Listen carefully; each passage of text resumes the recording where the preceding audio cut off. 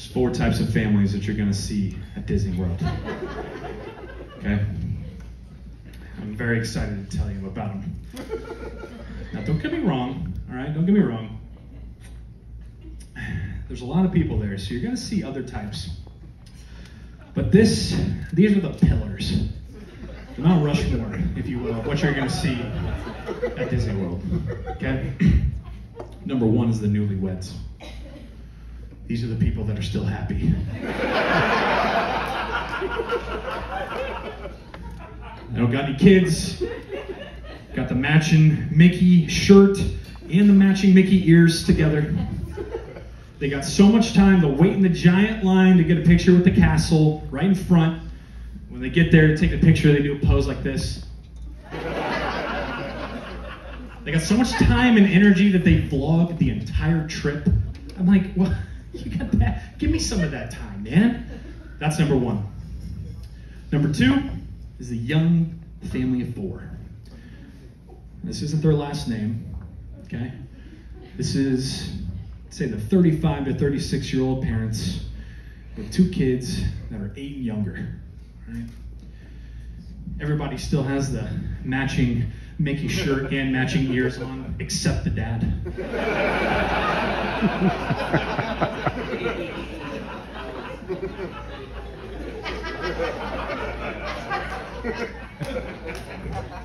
Closest thing the dad gets to buying in the family fun is having a t-shirt that says something like broke or most expensive trip ever, Disney falling on it. The 2 kids who should definitely be walking or trying to get in the stroller, he's pissed. Stroller! You're 8 years old, I had to put this thing together, forgot the damn diaper bag, you're 8, you know how to walk. The tension is growing. That's number 2. Number 3, it's the most difficult test yet. Number 3 is the middle-aged family of 4.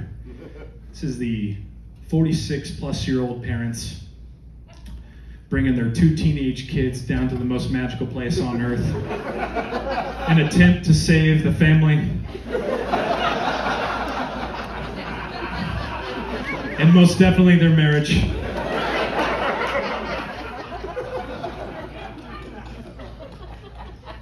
Everyone is pissed.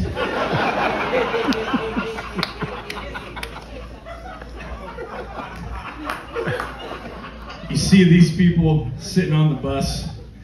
The parents are on opposite sides like this.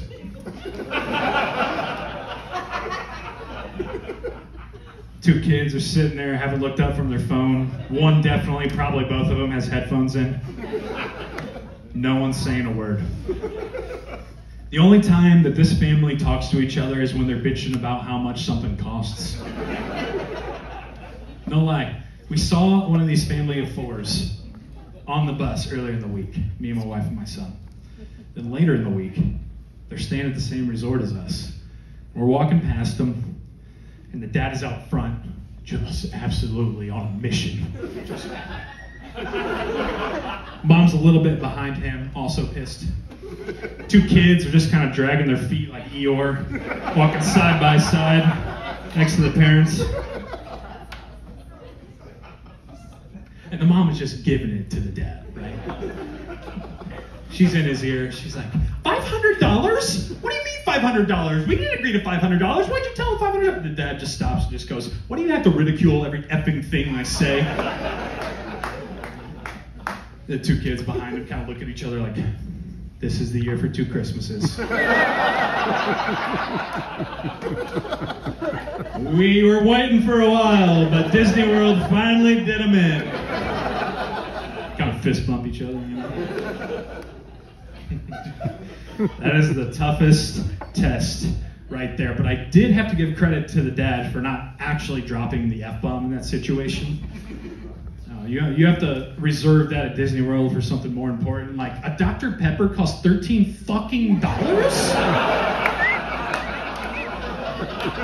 Water, water, water. Water's all around.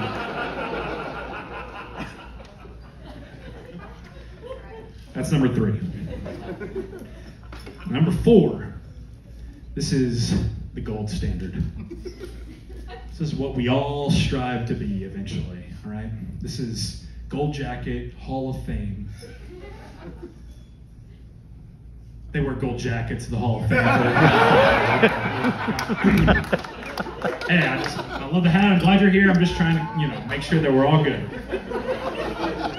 It's the Hall of Fame of families, all right? This is the old couple.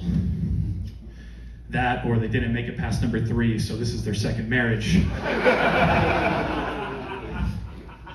But regardless, these people are here. The matching Mickey shirt and the matching ears are back. They're having the time of their retired lives. They're not even riding rides. They're just like walking around, just happy to be there and not having to deal with the shit that they had to deal with and watching everybody else deal with it. Just sitting there with their ice cream cones, having a great old time like it's the last scene of the movie Up. Tearjerker, I know.